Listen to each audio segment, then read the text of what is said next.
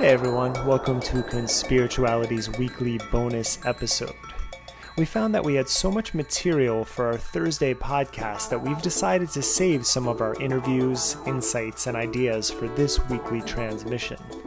You can find links to our social media channels on Instagram, Facebook, and YouTube at conspirituality.net, where we house all of our episodes, show notes, and resource pages as well.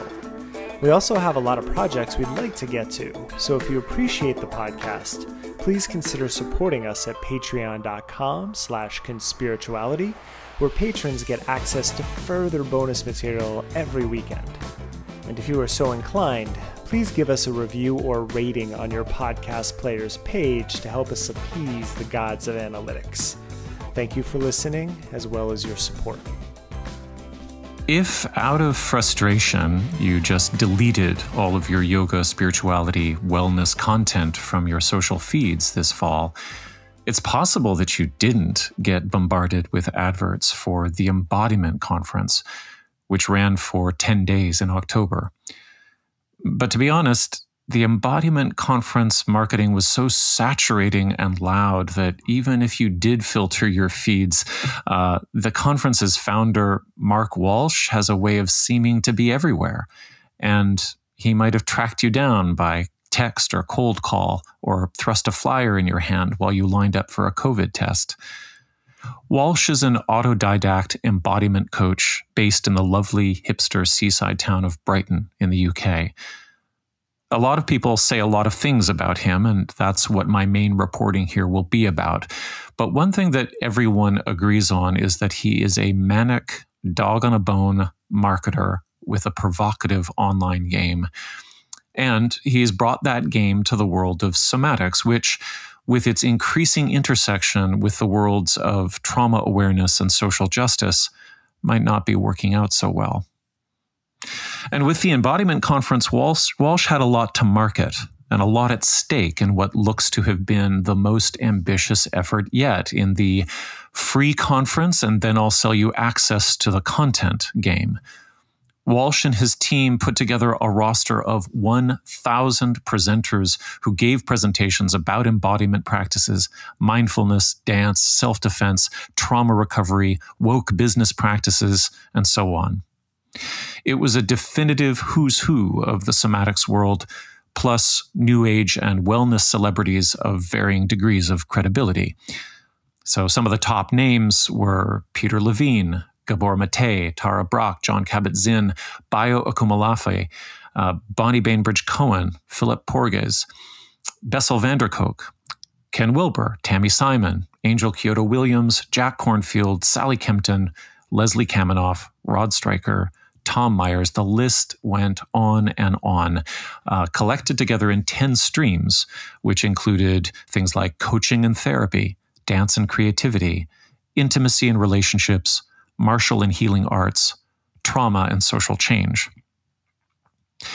Bottom line, the Embodiment Conference billed itself as a holistic, progressive think tank operation with utopian aspirations. And in addition to the top billed names, there were also some B-list culty types, but also some good friends of mine, which, if I'd taken the time and I'd had the bandwidth, I might have reached out to them and warned, this may be something you want to look at more carefully before associating with, on a couple of different levels. I mean, first of all, this mega buffet model offers way too much for participants to engage with in detail. And secondly, the website is impressive, but the vibe is kind of Amway or IKEA. Also, it promises trickle-down benefit, but I bet you won't see it. And lastly, the organization and Walsh have fielded criticism that hasn't likely been addressed. So, a note on the business side. In earlier episodes, we've covered the model of the ginormous free conference and how the hook is in contact harvesting, affiliate deals, and package sales. The Embodiment Conference currently boasts almost 500,000 participants in the original event, and they're now upselling the content packages at floating rates of $150 to $1,000 US. But then they also released the content for free for another weekend that just ended, or at least some of the content. Walsh, the director, said in an email that their costs for the event were $1 million US. Now, he clearly has a tech, design, and production team, but I also imagine that he's paying the top names. I could totally be wrong, but I don't think that Gabor Mate needs to do free stuff for exposure. And typically with these events, the money hierarchy is clear. Top names are paid in cash. B levels and lower are paid by being seen with the A levels. It's like an entertainment industry model. So I don't know, but whatever the reality of the Embodiment Conference is economically, some basic back-of-the-napkin math says that they would need about 7,000 customers paying that entrance rate of $150 US to break even, if the cost really is $1 million. And with 500,000 registrants, that's a conversion rate of 1.4%, which would be terrible. Now, given that Walsh announced that he was in Turkey on a kind of holiday, quote unquote, for 2 weeks shortly after the conference closed, I'm guessing he made bank. Unless he's totally broke and scraping the bottom of the credit card barrel so he can have a steam bath and hookah. So, big conference, probably big money, lots of hype, a 40,000 member Facebook group. Is it a surprise that it has attracted controversy? No. Big, splashy things do. But additionally, it's worth considering who the organizer is. Mark Walsh presents himself as the working-class Jordan Peterson of the somatics world. He's been doing controversy for a while. The current conflict began on October 18th, when Tada Hazumi, a cultural somaticist based in Vancouver, Canada, posted the following open letter to Medium. Now, for those of you who didn't hear my interview with Hazumi in episode 24, I highly recommend it, not because of me, but because he's super smart, super interesting. I won't read all of Hazumi's letter, but here's a big chunk. Hi, Mark Walsh and the Embodiment Conference. My name is Tada. I'm a somatics practitioner who works in a field we sometimes refer to as cultural somatics, an emerging approach to embodiment that is distinctly concerned with the relationship between individual and collective change. I've been invited by your team to speak at the conference and have been tracking your work to discern whether I should take TEC up on that offer. My conclusion is that I've been invited to participate. There's something important in the winds about that, so I would like to take the TEC up on that offer, but on my own terms. That is to decline the invitation to speak in the Trauma and Social Change channel, and instead offer this public letter that contains the bulk of what I would have to say in the first place. A big part of this is that I do not want the ideas that I and my colleagues churn ourselves over to be tucked away in a channel that can be avoided. I believe that matters of social justice, or whatever you want to call it, are foundational to what the conference is marketing as embodiment.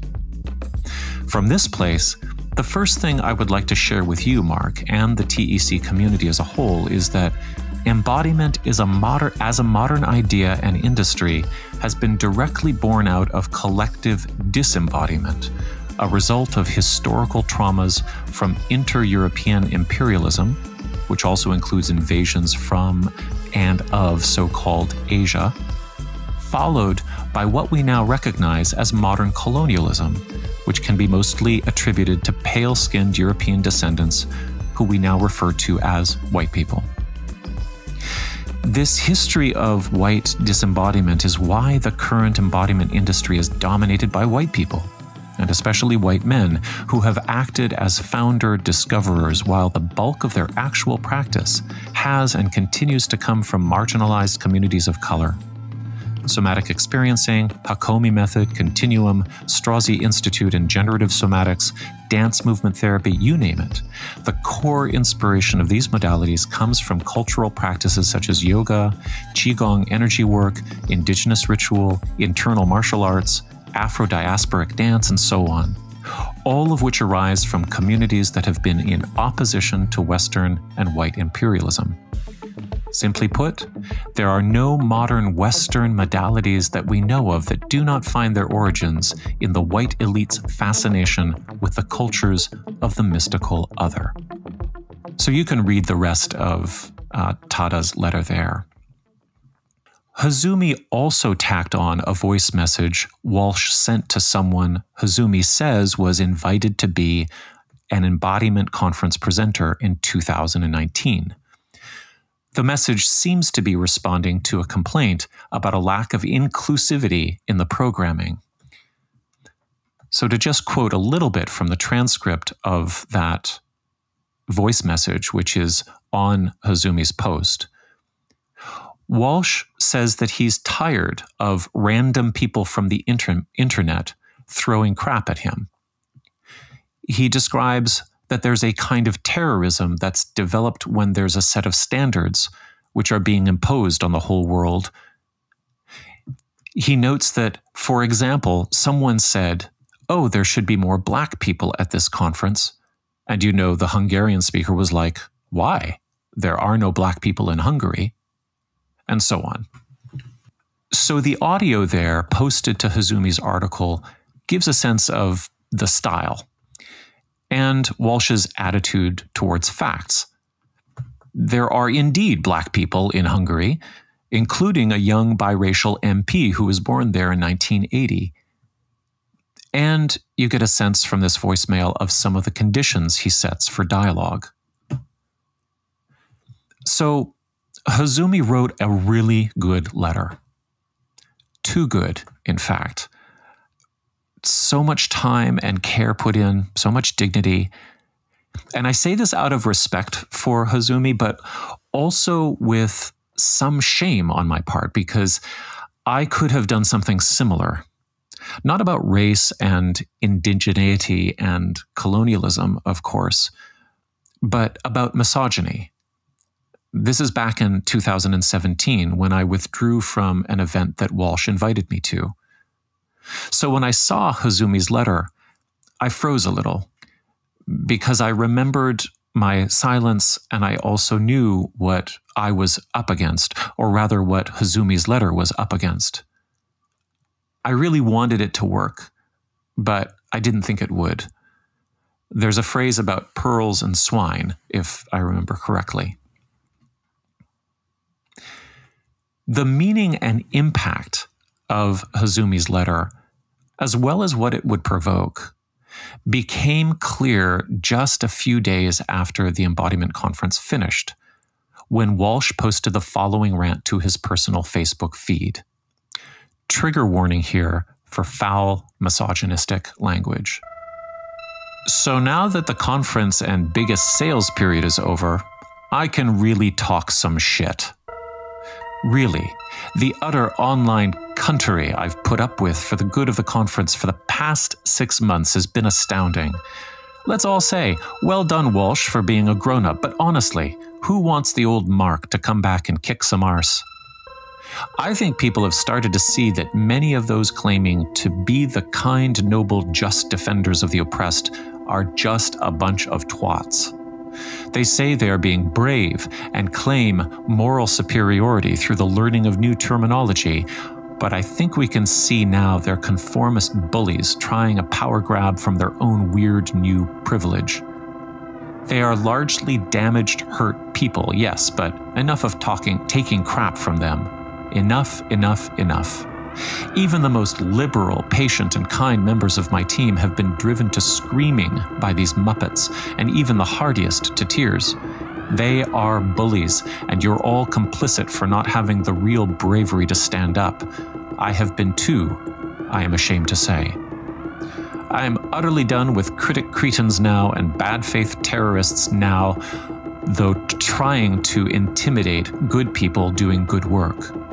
Victim status claiming wankers, scoring virtue points and trying to control the world like online commissars or some kind of spoiled brat sub. Middle-class tossers misusing their education to gain power while claiming they have none. Fuck off. Maybe I'll wait until after my spa break to make the Maoists meow. First, I sauna with a beautiful woman. Living well is, after all, the best revenge. But I have been taking names, and now I have fuck you money and lawyers. Oh, and I'm all out of bubblegum. So for those of us who are not British, a word about the cussing here. Here in Canada, unless the kids have gone totally potty-mouthed in a way that I haven't heard, one would rarely hear the C word outside of a locker room or a hockey rink, and even then, almost never in mixed company. So to understand this a little bit better, I went to some reliable UK sources who said a few different things. I was told that in working class circles, cunt and twat are commonly used and only acceptable when used to punch up, like at the Tories, for instance. Now, Walsh has described himself to me in a DM as working class, so I don't know. Conceivably, if Walsh is using the terms to punch up, and if he's really working class, it may be plausible that the rant is not misogynistic. But he's punching down at people who are calling for more inclusion and diversity.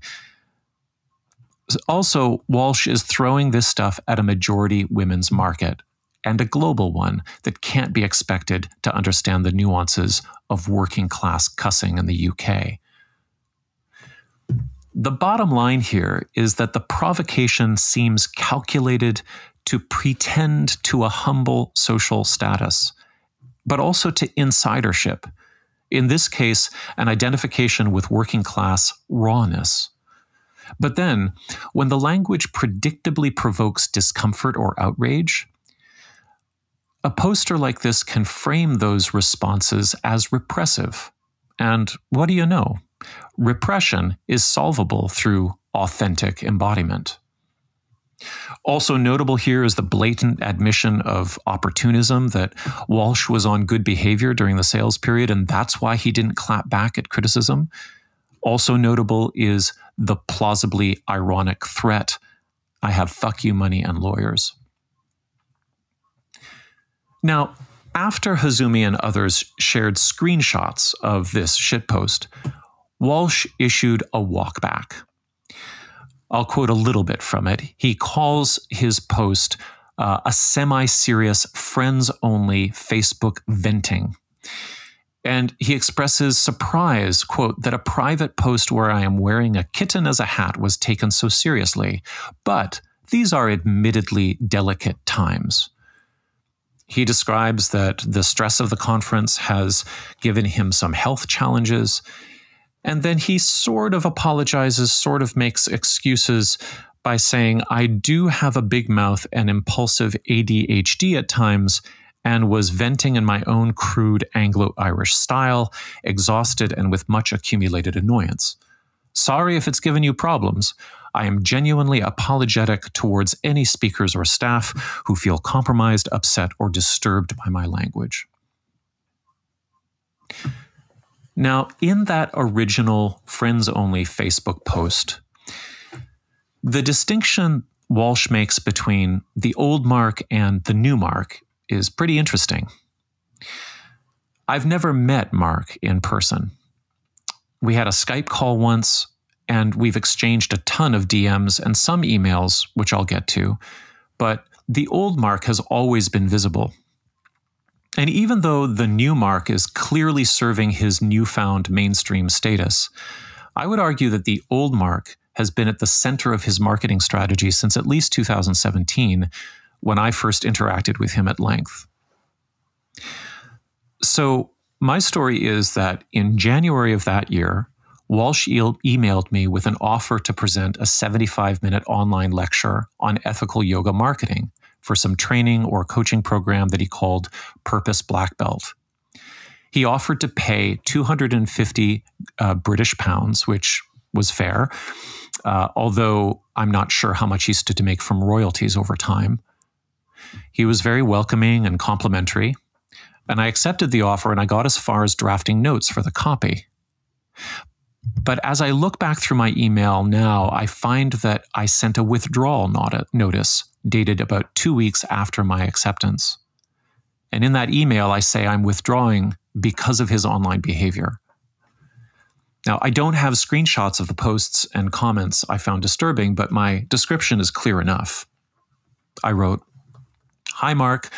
I hope you don't take this personally." So notice the soft opening. "I have to withdraw from the thing because I've decided I can't support or collaborate with your political rhetoric. Your 'I don't buy into patriarchy' post was the last straw for me. I don't agree with your politics, but that's fine. What I can't abide is the conflation of embodiment discourse with provocation tactics and how this becomes the spine of your marketing. I understand the repressions you're attacking, but there's too much willingness to break taboos on behalf of supposedly victimized white men at the expense of the less privileged. Also, with regard to the subject of my commissioned presentation, one key rule I'd be offering about the ethics of yoga marketing would be to resist ever speaking beyond scope of knowledge and being really careful about the conflation of private and public selves. So this wouldn't jibe well with your strategy of opining on literally everything that strikes you and freely blending personal and professional identities. So on that score, I think I'd be a liability to you. Apologies that this is not a fit, and best wishes." Walsh argued with me in that exchange. He suggested that my position was intolerant, and that intolerance was killing the left and being exported from the US in a dominating way. And in all of his argumentation, I had this growing resonance with alt-right discourse in my head, a mixture of misogynist tears, edgelord claims, outright falsehoods, and instant defensiveness over straightforward disagreements. But at the same time, he was confessional, admitted to his prickly nature, and appealed to my friendship. This was evident when we apparently, according to my DMs at least, clashed on Facebook later that year, and he messaged me with a mixture of accusation and vulnerability. He seemed to me like he was alone. I empathized with him and tried to share personal stuff with him as well. At one point, he suggested that my feminism made me hate men, and I replied by sending him a picture of my 2 sons and said basically, "Nope, you're wrong about that." But here's where I enter into confusing territory. At the risk of essentializing masculinity, I think it's important to note how difficult it is for many men to build and maintain friendships. I'm generally pretty lonely, and that's not just because I'm a writer. It's not just because I'm avoidantly attached in many ways. I'm also lonely because good friendship was never really modeled for me as a man, nor available to me. So when I encounter someone like Walsh, and there's a part of the dialogue that seems to be about wanting connection or the feeling of simpatico, it's hard for me to be cold with that. I'm very often in situations where I'm negotiating between warmth and connection and political or psychological disagreement. It happens in the locker room all the time, or at least it did pre-COVID. I'm in there with guys who are idiots in many ways, but I care for them. Like there's an older Greek guy who drives us all nuts with his pro-Trump garbage. We're sometimes shouting at each other about it. But when he disappeared from the sauna for a few weeks, we were all worried about his health, and we were happy to see him come back. There's this one guy who loves to sit in the sauna and hold court about everything. He's a blowhard, but also super interesting. He's from Trinidad, and he has this great working class analysis of how Trinidad and Tobago were colonized and how fucked up that made things. But he's also a huge misogynist, almost fatally wounded by his mom and aunt and however many relationship disasters he's been through, according to his report. And it's led him to basically always talk about women as being insane or predatory, untrustworthy. And so I sit there and sweat and vacillate between loving this guy and empathizing with his relational issues and also wanting to tell him to shut the fuck up.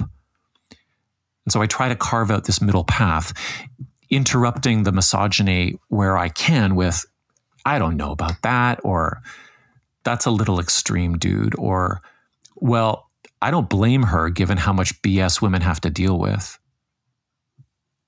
So I'll test him on his wounded and violent attitudes, but I don't break contact.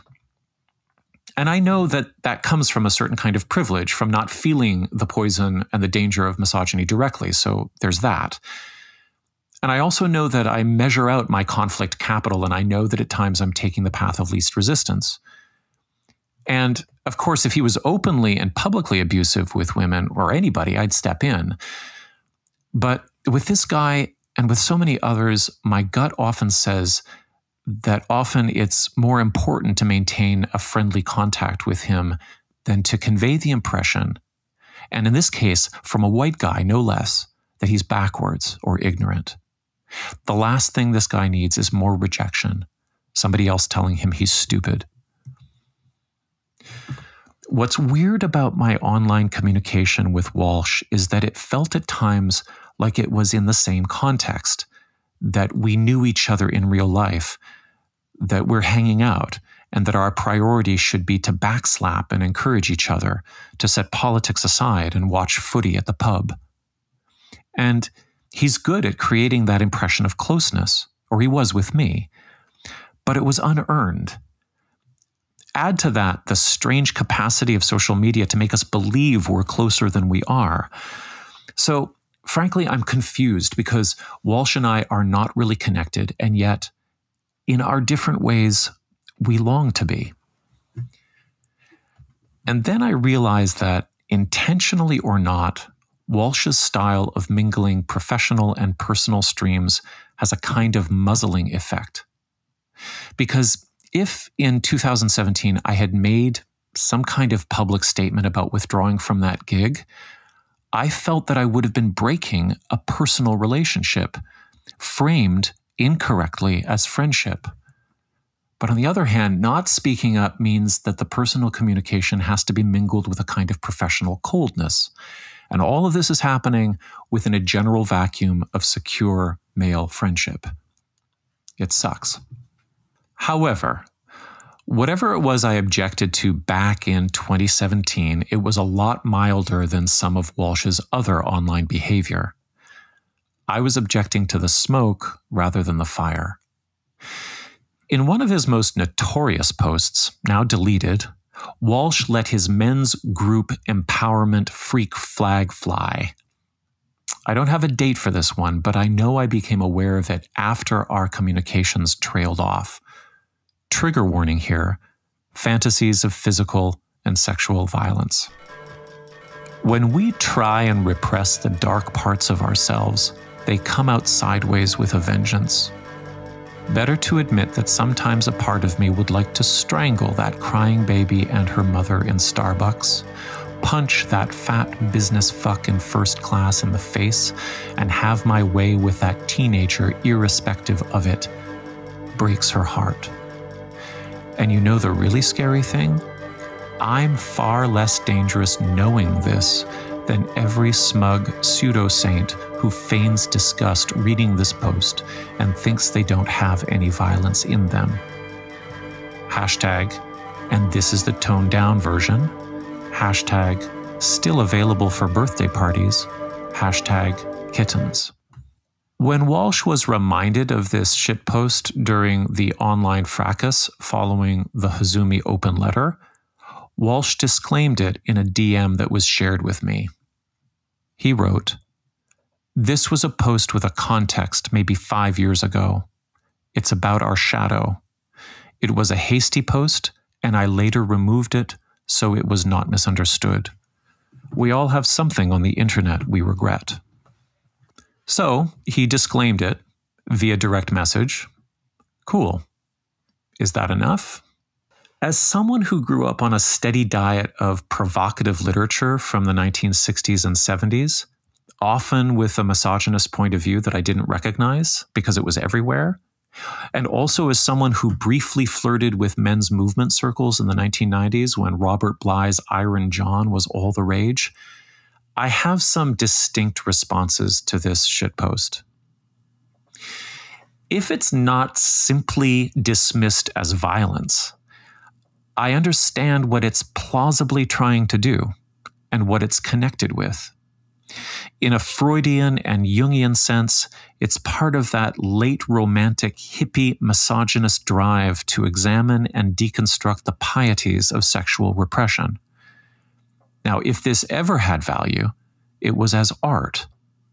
But that's questionable, given that as art, it often occupied a central, homosocial, normative space that squeezed out every other voice. Secondly, regardless of how disgusting this is to the average reader, it's supremely manipulative when presented as a form of too much information self-therapy connected with marketing a business that offers embodiment for self-empowerment. The impact here is to conflate embodiment with an erasure of repression and socialized values. And that's plausible. It plays upon the values of honesty and transparency that overlap with the popular idea in trauma-sensitive circles that the body never lies. Walsh's argument seems to be, I can be nasty because I'm authentically nasty. However, it all presents from a position of gendered power, which, of course, is a broader repression that impacts us all. Third, the way Walsh uses social media drives right into the heart of something we've discussed only in passing on the podcast, that the influencer on social media can often gain power by blurring personal and professional identities, and then, if trouble comes up, they can use one to excuse the other. So, in his walk back Facebook post, he wrote, obviously, the tone of the friends-only cat hat post was a personal rant rather than an official statement. Now, remember that his critique is about repression. That is, what you would get in an official statement. So by calling his shitpost a personal rant, he can have his cake and eat it. He can dismiss what he's saying as personal while also deploying his true feelings in order to lend old Mark authenticity to contrast with his stiffer corporate image. This logic plays up the boundary between personal and professional when the person is in hot water, but then melts the boundary down to sell the transgressive edginess of the content. Now, in my opinion, Walsh's shitpost is a shitpost, dressed up as liberatory transgression in the style of somebody like William Burroughs. Here's why this is so dangerous in the wellness and self-improvement space, in my opinion. It's like where the pickup artist world meets Tony Robbins meets Jordan Peterson. And maybe worse. Because if you watched The Vow on HBO, or I would actually recommend more the much better documentary called Seduced on Starz, you will have heard NXIVM cult leader and peak sociopath Keith Raniere give a speech at a men's group meeting that does exactly this.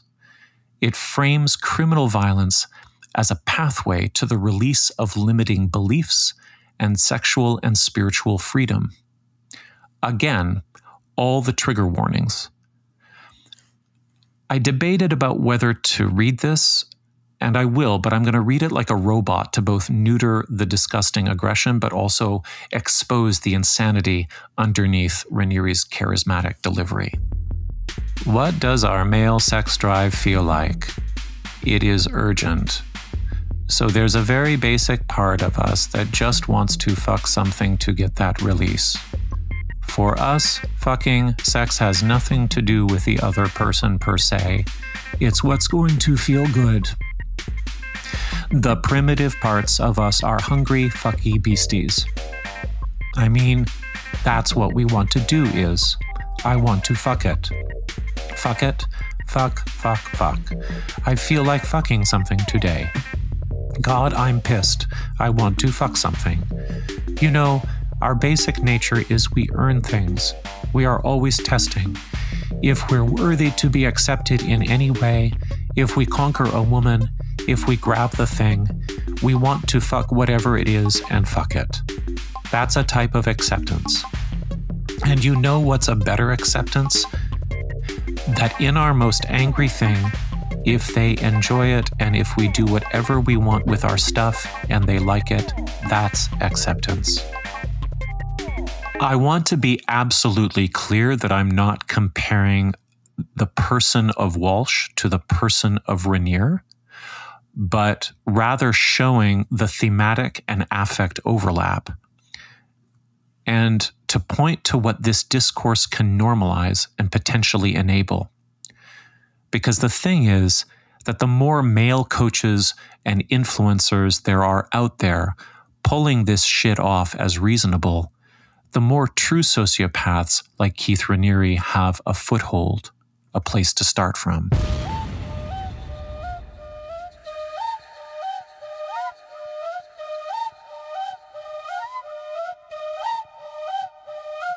Next topic is structural racism. This was the theme that Hazumi focused on. So I'll refer you back to that letter, which very politely assumes Walsh will be receptive to an anti-racist point of view. But Walsh has already made it clear how he's positioned with regard to discourse on structural racism. He made it clear in a post about a photograph that went viral back in May of 2016. The photograph shows Tess Asplund, a 42-year-old black woman, with her fist raised against 3 men of the Nordic resistance movement during a march in Borlänge. Walsh shared the image, but wrote, "People have got this image back to front, and its celebration is a symbol for a big problem. She looks awesome, right? But let me ask you, who's the Nazi? The people peacefully expressing their politics in a legal rally, or the one giant ego trying to stop them? This is the fascism of the left now. No views other than theirs are allowed. No listening except to them." Sweden has been negatively affected by immigration. It's a real issue there and needs to be allowed to be discussed as here. By not allowing certain views, the left creates more extreme and violent versions of them. See also Trump. This woman isn't brave and automatically awesome because she's not a white man in a suit. Note the implicit message and imagery. She's a nuisance helping create what she hates. She's the neo-left Nazi. Walsh's appalling historical and political misreading of this photograph is clear. What's astonishing, however, is his misreading of its somatic implications. Because the picture clearly shows a brave woman, a dark-skinned individual making an assertive gesture, somewhere between martial arts, dance, and theater. She seems to be fully in her body, confronting a row of blank and hollowed-out political drones. So what is Walsh's problem with this? Is it that she's raising her fist in Sweden, where she doesn't belong, instead of Suriname or Kenya, where she does? Do we know how she or her family got there? Asplund is a common Swedish surname. But even if she were displaced, even if she were an immigrant, isn't it amazing that she's brought her somatic courage with her? That, as the picture suggests at least, she's at home in her body and her dignity in a moment of stress. But with this post, Walsh proves one of the main points that Hazumi made in our interview and in his open letter, that the bodies of the colonized have survived through a kind of somatic courage that now a whole industry of embodiment commodities are being inspired by. Tess Asplund is actually an advertisement for the Embodiment Conference, if Walsh could get that. She could be its spokesperson. But what I read in this post is jealousy. She's doing something amazing here, and the photo of her action went viral not because it was a shitpost, but because it communicated something revolutionary and archetypal. So that's the end of my reporting. It's not complete. I didn't interview people formally for this because, given my personal exchanges with Walsh, I don't think that's my place to do. I don't know how this will shake out. On their Facebook page, Tada Hazumi has expanded the discussion to reach out to all Embodiment Conference presenters to ask them to consider or reconsider their involvement in the Embodiment Conference, given Walsh's apparent values. So we'll see what happens. In Walsh's formal bio, he lists a psychology degree and a globe-trotting array of trainings in somatic subjects.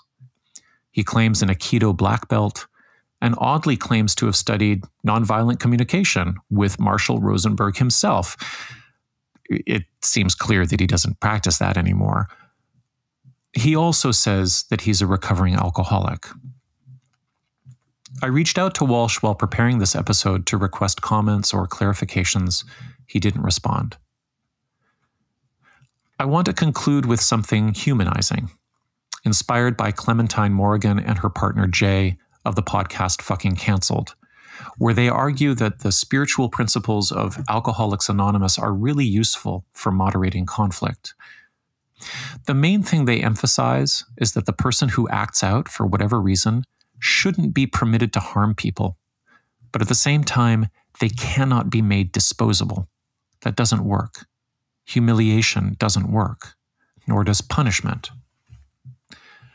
So I want to read a section from Mark's 2020 book called Embodiment, Moving Beyond Mindfulness. It's in a concluding chapter which consists of personal reflections that are dated as if from a journal. Coming to Love the Archetypal Father, Cambridgeshire, May 2018. A lot of my life has centered on first fighting, then coming to love the archetypal father. In a feminized society where boys are largely raised by women and masculinity is mocked, repressed, and despised by Hollywood and advertisers, this is a hard journey. The world now embodies the supposedly caring but tyrannical mother of both state and counterculture. She will look after you and keep you oh so safe. All she demands is your balls. It has become fashionable too, with ingratitude, to blame the patriarchy, from the Greek for rule of the father, for many horrors. But this is the most feminized time in recorded history. Whatever percentage of politicians or CEOs are men, this is not the age of men. My teen years extended far into adult life, as I tried to kill Dad in many ways. And look at the state of the world. Who wouldn't want to reject the norms of a sick society? This anti-father urge is at the heart of so many of my alternative friends too, and they suffer for it. I came to love my father, but I was not well raised to be a man by him. This sad fact is the norm, as is some alcoholism, on top of the usual lame, disempowered dad syndrome. My adult life has also been about ways to re-father myself. The severe discipline of Japanese martial arts was excellent for this.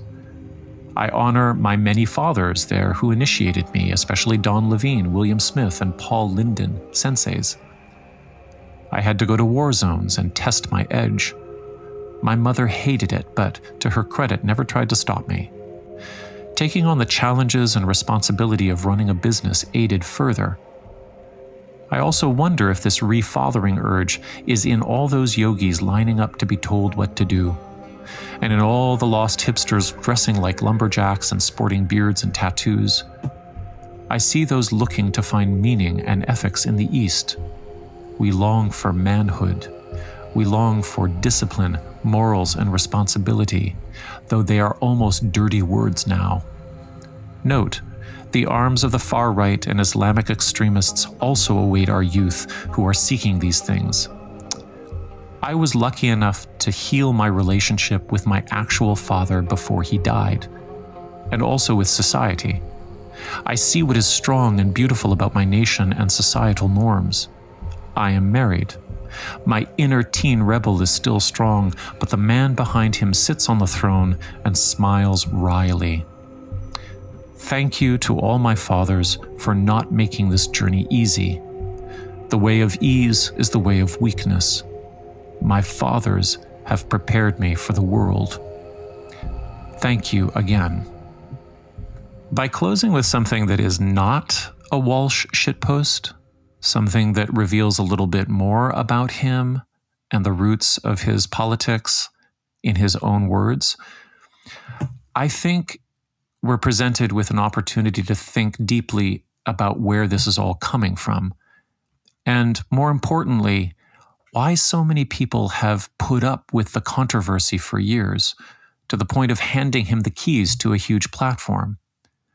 Now, there might be all kinds of ways in which he exerts managerial power that are part of the story I can't see. But from the point of view of his reach and brand, the wellness space in general has to get clear on what it loves and supports and tolerates, what it sympathizes with and why. There are two reasons I think this is really important.